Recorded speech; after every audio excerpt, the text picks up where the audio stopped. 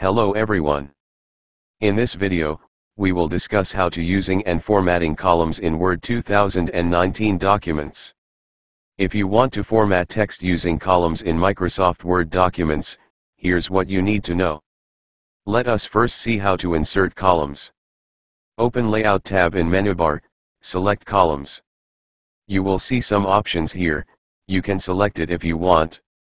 Or click on More Columns, and you are taken to a dialog box that allows you to set up your columns. The default is one column, just a regular document.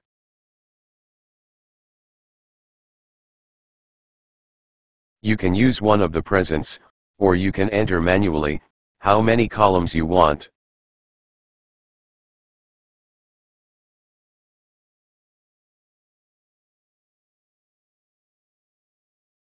If you don't want your columns to all be the same width, be sure to uncheck the equal column width checkbox at the bottom of the dialog box. Then, you'll be able to customize the width of each column separately. Enter space between columns here.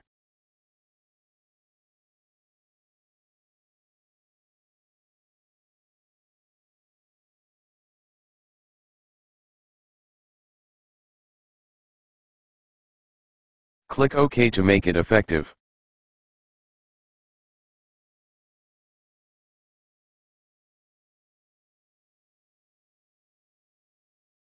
You're typing in the first column of your document and you want to end that column there and start typing in the second column.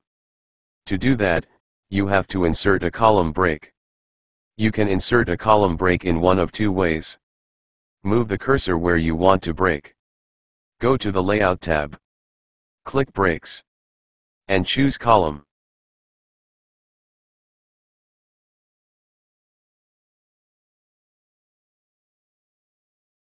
The second way to break the column, move the cursor where you want to break, press Ctrl, Shift, and enter simultaneously.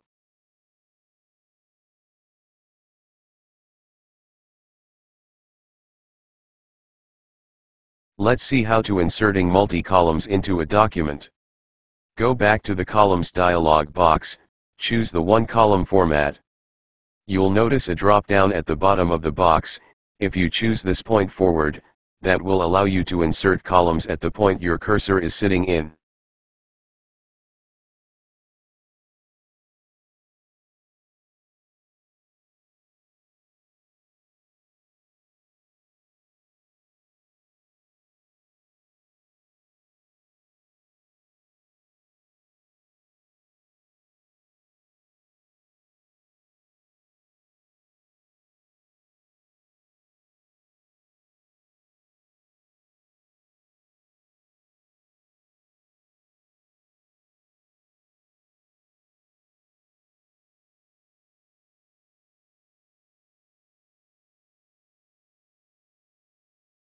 Let's see how to view the boundaries of the column.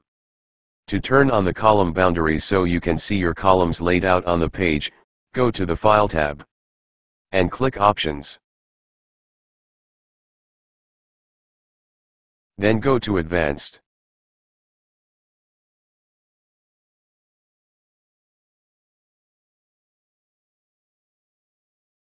And check the box next to Show Text Boundaries.